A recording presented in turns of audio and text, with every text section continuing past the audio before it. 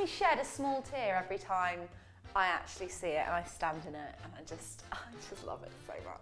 And I have to say, this kitchen would not be possible without the extreme generosity of a few brands out there. So I'd like to do some shout outs, and today I am giving a big old shout out to Leisure. You may have actually noticed that in my old kitchen, that beautiful hob behind me was a CUISINEMASTER. So it's always been the dream to have one, and by some damn miracle, Leisure have gifted me this beauty. So to say thank you to the beautiful people at Leisure, I thought I'd cook you a little recipe to show just how damn good it is. This kitchen is not gas fitted, which I thought would be a big problem. I thought we'd have a big panic over it, but no. Leisure do a range using electric.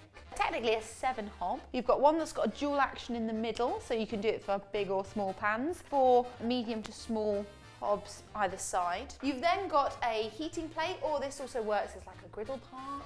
You can heat up several pans on here. Oh, and it's so easy to function as well. Every single one has a clearly marked dial. I also have a double oven, double grill combo. You think you don't need that in your life? You do. Because I'm telling you right now, my dinner parties are the best dinner parties there are in existence, because everyone's food is hot, the selection is broad, and frankly, I'm delivering it with a smile on my face because it's cooked in a beautiful range. I'm tearing up. You can see that, right? I'm tearing up. Also, I don't know if you've noticed, I'm quite a messy cook. It means I spill stuff a lot, all the time, all over the shop. And actually, give me one flat surface to clean. Joyous, very happy, very happy. So today we're going to show off its versatility in cooking multiple things at any one time. And one of those dishes that involves a bit of construction, but is probably 50% of the world's favourite. Oh no, that's a big statement to make.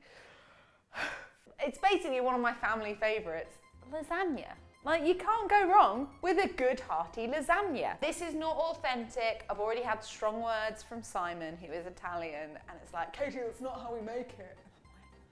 And I'm like, I know, but I like to make it quick and easy, as well you know. So I've got a nice big pan here that I'm going to put onto our central hob. I'm going to show you just how quickly this heats up. So if I swivel around my knob, sorry, flick it to get the double raised on. You have no idea how hot that is. The speed of that, it's on its highest setting, and that heat is instant. Pop me pan on. We're going to put in a teaspoon of oil, and I've got 6 rashers of smoked streaky bacon that I've just diced up. So we're going to go in with our 6 rashers. And the reason we're going in with this first is to get that flavour, get the fats in there. And then I've got 800 grams good quality beef mince. Straight on, and don't touch it. We've got a lovely bit of colour on our mince now. The reason I've kept it whole, almost like a steak, is because I like a bit of chunkiness in that. I don't like it to all peter into a big mound of sludge. So I like to keep its shape a little bit. So we're keeping that heat high. Now I can slice into it, and you'll see that you obviously still need to cook through that middle bit. Lush. So what we're going to do now, trying to keep as much of the juice and oil in the pan as possible. Just going to spoon out that meat and set it aside. Oh, I've spilled stuff on the hob. What a blooming surprise. Now into our pan, we're going to go in with our veggies. So I'm going to take the heat down a little bit. Into that pan, we're going to go in with 1 carrot, shaved and grated, 2 sticks of celery, that again have been finely grated and sliced, 1 onion. We're going to go with 2 sprigs of rosemary that I'm just going to strip the leaves off, and then roughly dice through. And then that's going to go into our pan too. And a generous pinch of salt. The salt is going to help all these veggies soften rather than fry. So once your veggies have softened, we're going to crank that heat back up. And I've got here some red. I think it's a Cabernet Claret, a Bordeaux. But a nice robust hearty red essentially. And you want to put a wine glass in, which I think is like, well, a wine glass for me is probably about 300 mils, but I think it's supposed to be about 175. But get that heat high, glug it in, 2 cloves of garlic that I've just finely sliced. The reason we're putting them in now is that actually I want them to slowly soften in that wine. It becomes a lot less bitter and it becomes a lovely, yeah, sweet. I mean, if you slow roast a whole garlic, you get the most beautiful sweet taste.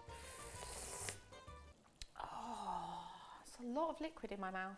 2 bay leaves as well. Once the majority of your wine has evaporated, we're going to go in with some sun-dried tomatoes. So I've got a jar here that I've just drained and sliced up 2 tins of plumbed tomatoes. Always use plumbed, never chopped. I find chopped too watery. I'm going to go in with some Lea & Perrins. I'm not even going to try and say the name because we know I can't. 2 tablespoons. And season it up. Salt. Be generous on the pepper. Go back in with your mince, and your bacon. We're now going to leave this to blip away whilst we make our bechamel. Another pan on the stove, no problems here. Which one do I want to choose? This one, I want this one. To it, I'm going to add 50 grams of butter. We're going to let that melt away. To this, we're going to add in 2 heaped tablespoons of plain flour.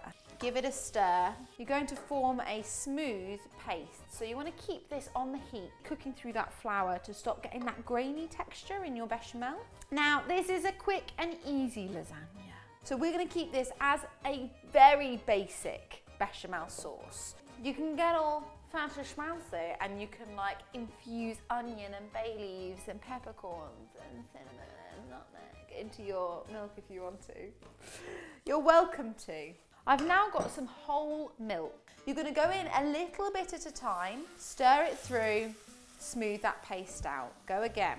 As you gradually add it, it will thicken, but you will get to the point where it will loosen up. But if you do it gradually, it means you're not going to get any lumps. It's going to continue to cook out that flour. We are going to season this up with some salt and pepper. And you're looking for double cream consistency, a thicker cream consistency. Now we're going to layer up. Our meaty mixture goes in first. Then got fresh egg pasta, egg lasagna sheets. Squidge it down. We're then going to take our bechamel, nice big healthy ladle, get her in there. Add on a layer of cheddar cheese. Yes, that's right. We're then going to go in with some salt and pepper, seasoning up between layers, and then the next layer.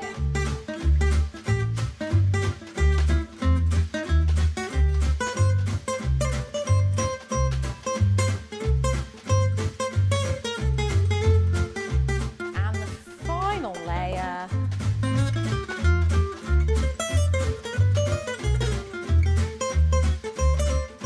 This is going to go into our preheated CUISINEMASTER 180 degrees for 45 minutes, or in fact 40 minutes, and then the last 5 minutes we're going to switch it up to the grill, get that lovely, bubbly, gorgeous shot. What's brilliant with having multiple ovens is that I can cook things at different temperatures. So in my other oven, I'm going to just cook off some delicious garlic bread to accompany it. Whilst that's cooking, I'm going to do a little bit of a tidy up, believe it or not. But do you know what's brilliant? I'm not having to get into nooks and crannies of a complicated hob. I'm literally just going to wipe it clean.